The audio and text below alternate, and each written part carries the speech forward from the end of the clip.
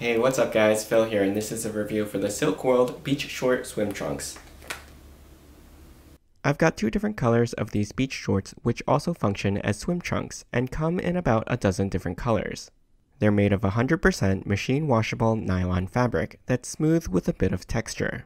The material is heavier than I expected, kind of like windbreaker fabric. However, it still manages to be quick drying and opaque even when wet. There is no fly on the front of these shorts. Inside, you have a soft mesh liner. The waistband is moderately stretchy and covers a range of about 3 inches. In the middle, you have two reinforced buttonholes for the high-contrast neon drawstring. On both sides are mesh-lined pockets that allow the water to drain through the inside. And on the back is a Velcro pocket on the right-hand side.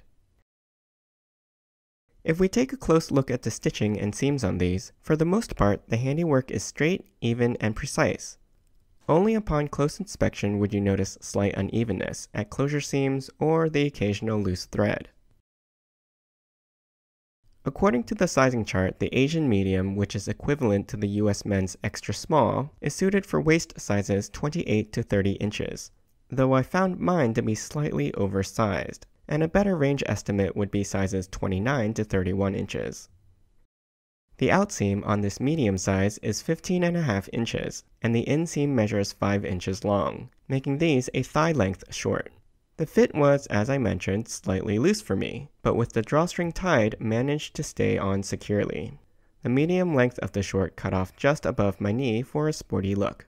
As for drying time, when getting out of the water, the shorts dried after about 10 minutes or so in 85-degree weather after toweling off. Overall, these beach short swim trunks have a nice modern cut and fit, with an ample waist without being baggy, and made with durable, quick-drying fabric. I hope you enjoyed this review. You can ask me any questions in the comments. I'll put a link to the product in the description below. Don't forget to subscribe to my channel, and join me next time.